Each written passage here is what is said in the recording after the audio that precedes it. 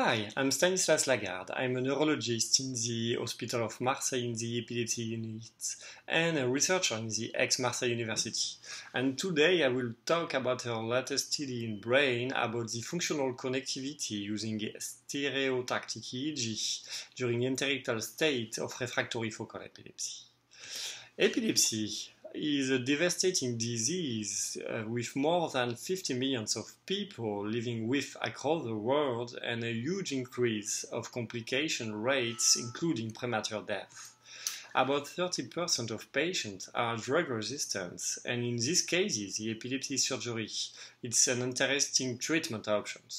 In some of these patients, intracranial EEG recording of seizure are required in order to define correctly the epileptogenic zone to remove. So, why particularly study the connectivity in epilepsy? Firstly, it's because when you look at the intracranial organization of epileptic seizure, in a lot of cases, we see a simultaneous onset across large-scale brain regions, suggesting a network organization of the epileptic seizures.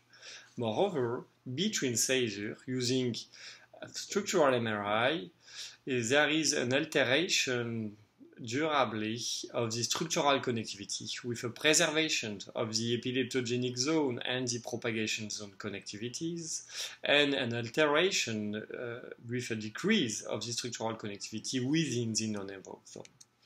To summarize, there is a lot of connectivity changing in epilepsies, both between and during seizure, in structural and functional connectivity, and it was shown using MRI and electrophysiological recording.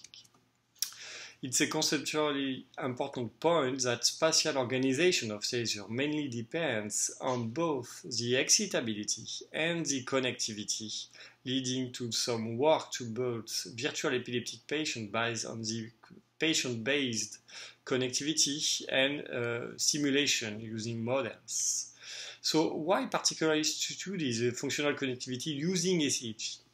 It is because the relation between structural and functional connectivity is altered in epilepsy, and moreover, the relation between fMRI and SEEG connectivity is also altered in epilepsy. So it's important to specifically focus on the SEEG extract functional connectivity. Our aim in this paper was to have a SEEG study with a large-scale spatial synchron across the brain, a homogeneous type of epilepsy with a sufficient number of patients, and a clear definition of epileptic subnetworks and broadband study.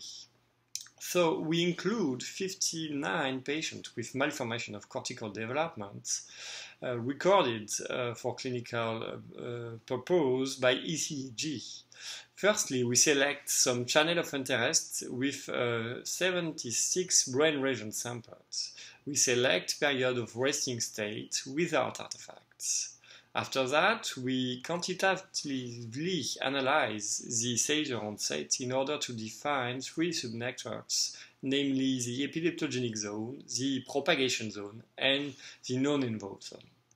After that, we estimate the functional connectivity on the resting state period using nonlinear analysis, namely H2.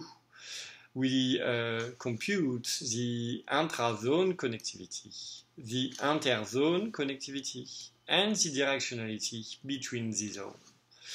Here is an example of the type of result we have in a patient.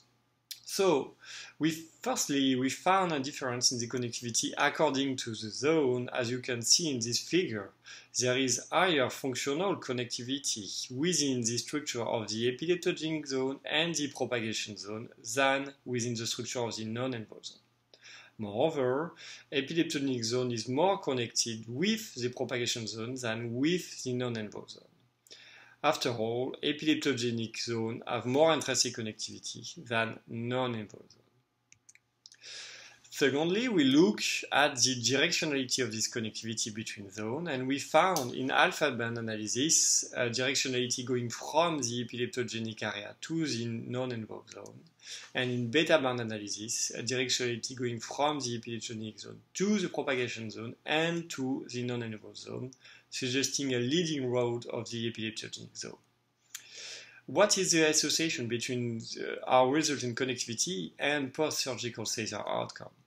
We found a clear difference between patients seizure-free and non-seizure-free after surgery, with patients non-seizure-free having higher non-involved zone connectivity and higher connectivity between the non-involved zone and the propagation zone, suggesting a more diffuse alteration of the connectivity in the non-seizure-free patients.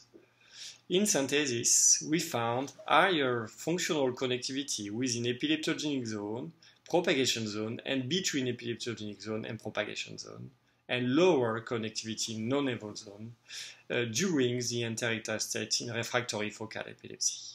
Thank you for your attention.